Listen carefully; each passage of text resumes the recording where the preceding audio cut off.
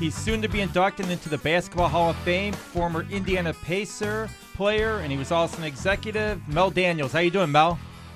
Fine, you, sir. Great. So, are you getting ready for the Derby? No.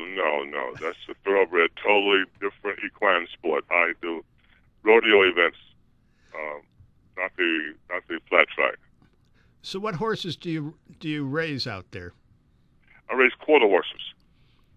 So you go to Ruidoso Downs and things like that? No, this is like for bell racing and pole bending, contesting. Rope horses, calf horses, that type of thing. How long have you been doing that?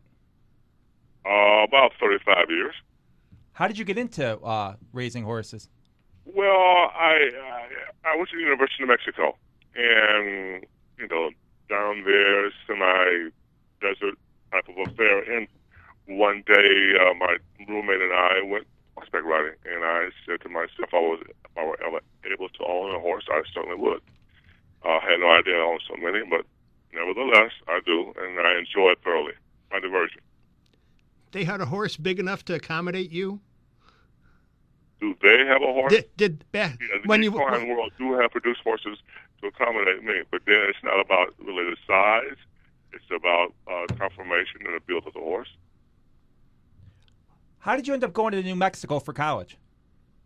My my high school coach chose the University of New Mexico for me. That's why I went to New Mexico. And besides, I like Bob King. He was a good guy, good coach, good man. How big of an adjustment was it from growing up in Detroit to going out at what I would assume would be the middle of nowhere? Well, it's like growing up in a mansion and going to the projects. Can you imagine that? Sounds like a lot of fun. It was. I enjoyed it thoroughly. I mean, life is full of adjustments. And those are one of the adjustments I had to make if I was going to grow and mature and deal with life as it came to me. So. And then you go play for the Minnesota Muskies? I was drafted by the Minnesota Muskies, and I was drafted by the Cincinnati Royals. Were you hoping to play for the Royals? Because the Royals had Oscar Robertson at that time, right? Yeah, but they only offered me $15,000, and 2 and 2 is still 4. How much did Minnesota offer you? $32,500 with a $15,000 bonus. So your mom didn't raise a stupid kid? No, that's one of the reasons I was in school. Yeah. I mean, know the difference. That made it way too easy. As far as really. decision goes, I would think. Yeah. I mean, it was a simple matter, Yeah. I wasn't concerning myself with. I know I love to play basketball. Both situations gave me an opportunity to play basketball, but one was paying more. That was a simple deal. And then you win the Rookie of the Year with the Pacers there. Did you think, this is going to be easy? Pardon? When you won the Rookie of the Year in the ABA, did you think, this is going to be easy? No, not really. I didn't. The Rookie of the Year was something that happened after the season. I mean, I was. My whole thing with accolades is you do your job as efficiently as possible. Whatever happens after that happens. But all inside in yourself is doing your job. And I love to play basketball. And I love my teammates. So that was part of it. Now, during your rookie season, could you say to yourself, "I fit in here. This isn't that big of a jump"? No, it wasn't about that. It was about playing basketball. It was just about playing. I didn't look at it as an evaluation. I looked at it as it was affording me the opportunity to continue to do something that I love, and I was being paid for it. So, What was the talent level difference between the ABA and NBA at that time? To me, there wasn't any difference. The ABA was more of an up-tempo game, running early offense, side pick and rolls, the three. The ABL introduced the three-point shot. The American Basketball Association perfected it with guys like Billy Keller, Louis Dampert, Fred Lewis, Darryl Carrier. So it was just it was about playing basketball and being as efficient as possible. And they had that red, white, and blue basketball that said, "This is going to be fun." No, it said this is a real white and blue basketball is different from the brown one. That's all that was. It was a livelier ball. It was easy to see on TV, the whole 9 yards. Still same ball, same amount of air, same circumference, same deal. You had some tough centers to go against in power forwards. You had future Hall of Famers in Dan Issel, Artis Gilmore. I mean, it seemed like the ABA had all the best big men. Well, we had a lot of big men again, and it was a test every night. When the merger happened, I don't know if you know this, but the first All-Star game, I think it was 12 or 13 guys from the American Basketball Association that made it out of 24. So that says something about the talent. Who was the toughest guy you had to go against in the ABA? Zelmo Baby. Because he was older, wiser, not a very good athlete, but he understood how to play effectively on the interior. I learned a lot from him. How to use your body, lower body, your hands, your upper body, how to displace people on the interior, offensively and defensively. So he was a tough competitor, and also I learned a lot from him. What do you mean the Big Z wasn't a good athlete? I remember him when he played in the NBA with the Hawks. He always struck me as being pretty good. What do you think is good, though? That's the problem. What do you think is a good athlete? He played underneath the basket. He wasn't a big leaper. Okay. You know what I'm saying? He just knew where to be? He knew where to be and when to be there. It's running, lateral quickness, jumping ability. There's a lot of things going to athleticism. There's a lot of things going to basketball. Larry Bird wasn't a good athlete, but he had a high basketball IQ that kind of separated him. And he could shoot it from distance. Magic Johnson against Larry Bird one-on-one. It would be interesting because Magic was the better athlete, but I think Bird was more well-rounded. Well, I don't know if Magic was that much better of an athlete, but they both had high basketball IQs. That separates Michael Jordan. When you have a high basketball IQ and extraordinary athleticism, you have Michael Jordan, you have Kobe Bryant, you have LeBron James, Dwayne Wade, those types of people. There's a difference, a major difference that people don't really understand. Okay. And then there was a guy named Bill Bridges who was not particularly big, but he could rebound the heck out of the ball. So could Wesley Ansel. Oh, yeah. You know what I'm saying? There's understanding what you're there for, being efficient in the things that you do. It separates guys. Makes them either Dennis Rodman, lightweight, but he can get to the basket. Great anticipation skill. Charles Barkley, he's about 6'4", but that guy could flat out rebound. He played both ends of the floor extremely well. There are special guys, and Charles was one of those special guys that could get it done at both ends of the floor effectively. And early in his career, Charles was not the wide body that he became later in his career either. No, and I can't think of his name, but Charles Barkley and Chuck Person weren't the best basketball player on Auburn's team. And I can't think of his name, but he blew out his knee.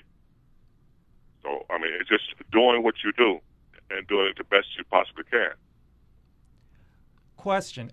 Everybody talks about the Bulls with Pippen and Jordan, what a great twosome they were. But what people forget is in that 87 draft when the Bulls took Pippen or traded for Pippen, Reggie Miller was part of that draft. Could you imagine Reggie Miller and Michael Jordan as teammates? Yeah, but I don't know. Reggie would have been Reggie and Michael would have been Michael. I mean, they would have been the same, but there would have been some type of conflict because Michael's game was way up there and Reggie's game was way up. Who do you want to shoot the ball at the end of the game? Who do you want to take the last shot? So you see what I'm saying? I think the way it happened perfectly. Yeah. Michael was in Chicago and Reggie with us. Yeah, they would need to change the rules to allow two basketballs on the court at the same time, I think. Well, I don't know if they would do that, but certainly there would have been some type of conflict because I know both of them, and I know that, at the end of the game, a lot of guys say they want the ball. They wanted it. They had to have it because they think they took the responsibility of taking the last shot, like Roger Brown. Guys like that wants it. They don't pretend to want it. They wanted the ball. So, how well do you think your Pacers would have done against NBA teams if you had been afforded that opportunity? Well, the year that the Knicks won it and we won it, we played them an exhibition game. Red Hustle, went after the game with energy and exuberance of a championship game. Slick went at it like it was an exhibition game. They beat us by 2. So I have no doubt in my mind we would have been very effective playing against NBA teams as we were playing against NBA teams. Now, when you talk about Slick, you're talking about Bob Leonard, who was the coach. What was he like to play for? Innovative, creative, energized. He expected you to work as hard as he. He would change our offense at halftime. We had 5 or 6 new plays and expect us to execute them. He played the game the same type of passionate coach. And that's. And I'm not killing guys who didn't play or guys who were video guys that became coaches. I'm just saying his approach was different, and he turned 12 guys into a machine. And that's what we did. I mean, we played basketball as effectively as we could through him and his passion. You were the director of player personnel for the Pacers until October 2009. There's a couple of radio hosts in this town, Terry Bors and Dan Bernstein, who get on the Pacers who say they have too many white players. What do you say to that?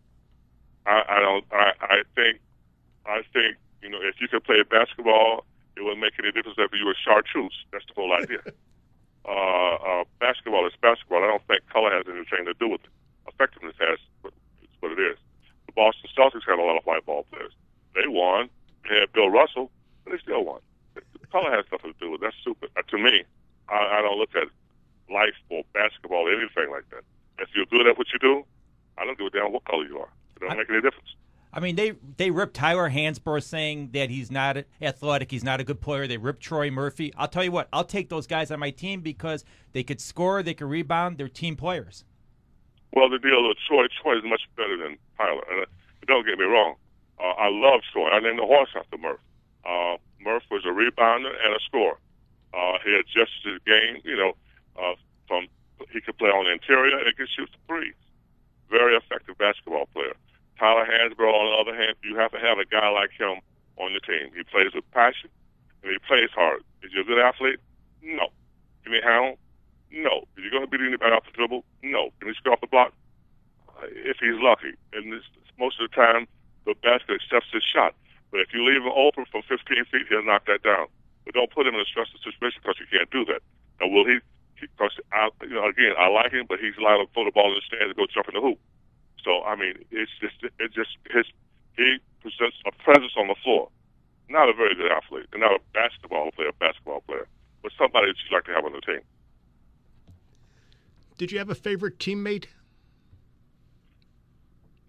No, when I played, no, not really. We had buddies. All of us, black and white again, were buddies on and off the floor. And there's certain guys that you hung with more than others. Roger Brown, Neto, Bob Nelecki, Freddie. We were very close because my thing was when I was choosing players for Larry or Donnie Walsh is if it don't fit, it won't work. We happen to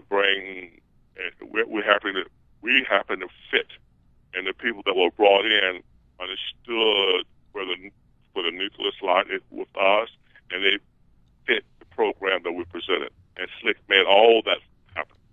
So if it don't fit, it won't work, and it happened to fit. When you go in the Hall of Fame, if you could choose who's going to basically introduce you, who would you choose? I like to have Wayne Embry, who will be my initial inductee person to introduce me to the Hall of Fame. Because when I was drafted, Wayne was the center in Cincinnati. And he said, if that skinny SOB come down here, I'm going to bust him up. And then he worked for the Pacers, and I grew to respect him as a man, as a basketball player, and a knowledgeable executive. Thank you so much for your time. It was a pleasure talking to you. Pleasure is mine. You guys have a good one. Take care of yourselves. Thank you. Thank you.